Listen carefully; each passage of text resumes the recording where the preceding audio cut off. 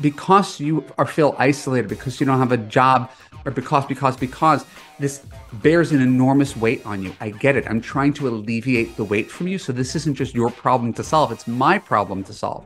So you just define dating. All the men I like aren't into me. All the men who are into me, I don't like. And that's not just you, it's everybody. That is the definition of dating. Everybody, every man, every woman, everybody who I want isn't into me. Everybody who wants me, I'm not into. That is so normal. And the weight it has on you is greater for you right now. So we have to take that weight off of you, normalize what dating looks like, and give you tools and a structure and a skill set to break these patterns so that you can live happily ever after. Hey, this is Evan Marc Katz, dating coach for smart, strong, successful women, your personal trainer for love. Thank you for joining me here on today's Love You podcast. Today, we're going to do a little one-on-one coaching with a new friend of mine. If you are a regular listener and you enjoy the Love You podcast, please give us a positive review on Apple. Not just the 5 stars, actually say something nice. It makes a difference. Share it with your friends if it has an impact on you. If you're on YouTube, ring the bell, choose all to get notified when new content comes out. If you have questions for me, you can go to evanmarkatz.com/questions. And without further ado, I want to introduce you to my friend Susie. Susie has been kind enough to join me here today for Lovesplaining. This is a free preview of a paid podcast for Lovesplaining members specifically. So if you're not a Lovesplaining member, you won't be able to listen to the entire answer. You can go to evanmarkatz.com/substack, subscribe to my channel for free. And this is a small monthly payment if you want to listen to these interviews in full. So Susie, would you be kind enough to give us a little biographical information about yourself? No last names, don't worry. Where do you live? What do you do? How old are you? I live in Silicon Valley. Mhm. I'm 61. Mhm. I've never been married. Um, I was with somebody in my 30s for 6 years, and we were engaged. Called off the wedding, um, and I I dropped out of law school right before I turned 30 because I figured I could go back, but the guy I was seeing broke up with me, and I'm very logical, and I thought, okay, so I have to get out there and meet somebody. I don't know how many years that will take, and then get to know them. And I really want to have kids. So now I'm 61. I don't have kids, and um, it's not important to me to be married.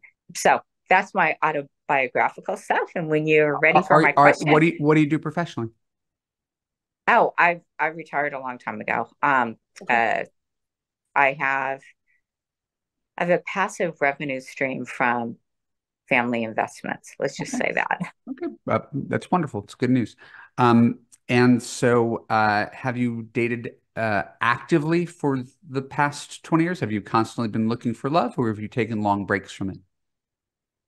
Totally. I think my count is exceeds yours, but I'm older than you.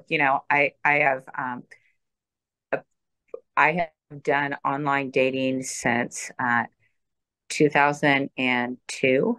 Okay. And I did do in my 30s because I was really trying to find somebody to have children with and create a family. Sure. Um, so I joined Great Expectations, Oh, sure. which predated, yeah. Yeah. So I have had lots of first dates, lots of second dates, Okay. and yeah. So, before we get into your actual question, often ask this of people who end up working with me one-on-one. What do you think your patterns are when it comes to dating?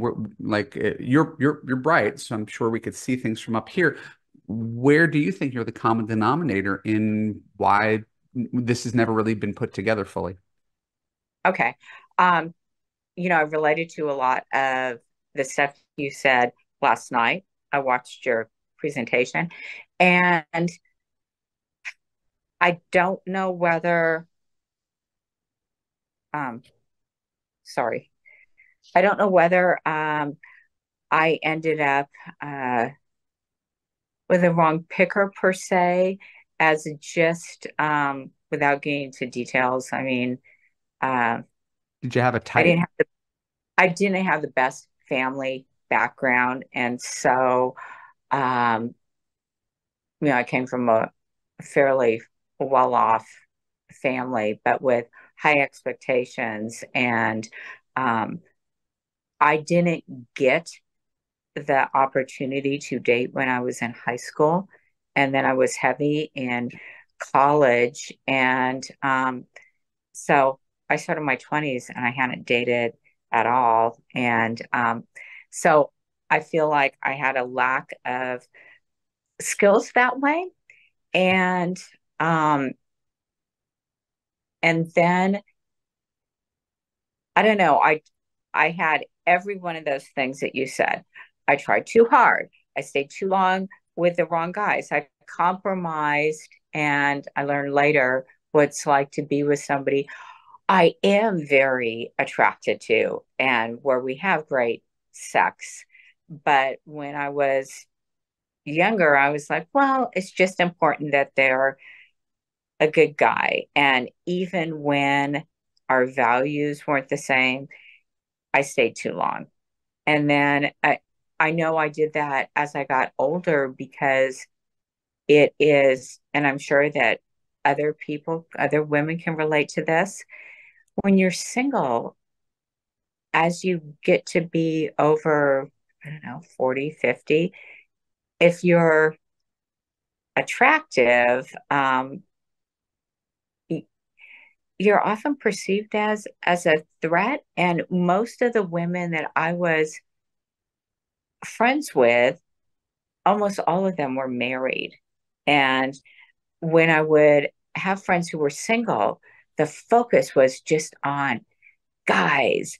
And it felt like I was just in my 20s again because, yes, I wanted to find somebody, but I didn't want to go out to bars and drink a lot and come home at, midnight or 2 a.m.